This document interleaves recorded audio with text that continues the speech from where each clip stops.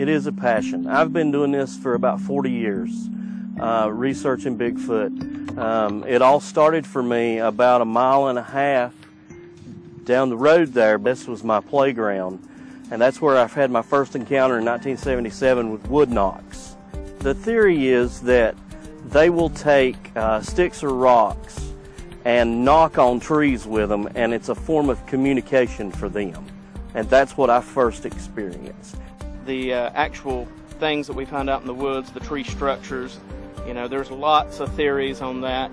Trees broke off about 8 or 9 feet above the ground, just folded over. And the theory is that that points to something. And the other tree structures are just trees that are kind of laying in a teepee-like, but they're interwoven. We had a Class A sighting on August the 5th of this year. It's actually a sighting of the creature.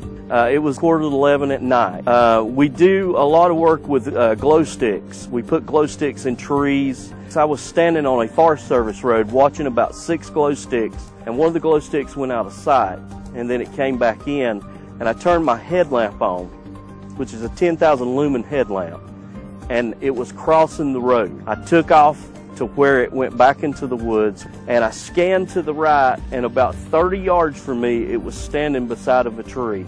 We made eye contact for 5 to 8 seconds, and then it just turned and walked off of the hill. It was about 9 feet tall. When we measured after the fact, it was about 9 feet tall. It had long, stringy hair.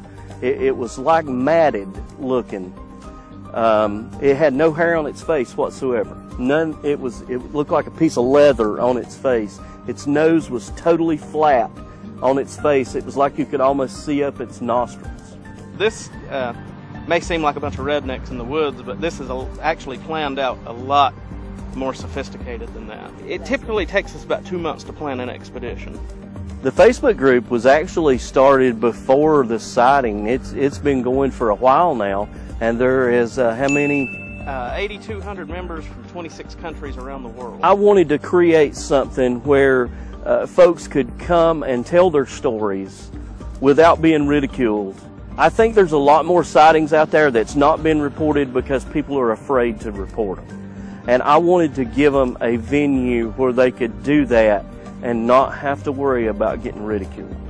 We just try to put out, you know, what we do and what we're trying to do, and because we want it all to be positive, and if we all work together, we're going to eventually get there. Were some scientists trying to figure out the Sasquatch riddle. Then they figured out it was a missing link. Scientists have proven that the Sasquatch is real. Take a look at the plaster cast of his foot, now you know he's real. Listen real close to the audio tape, not human, now you know he's real. Couldn't be a man in gorilla suit, no fucking way, now you know he's real.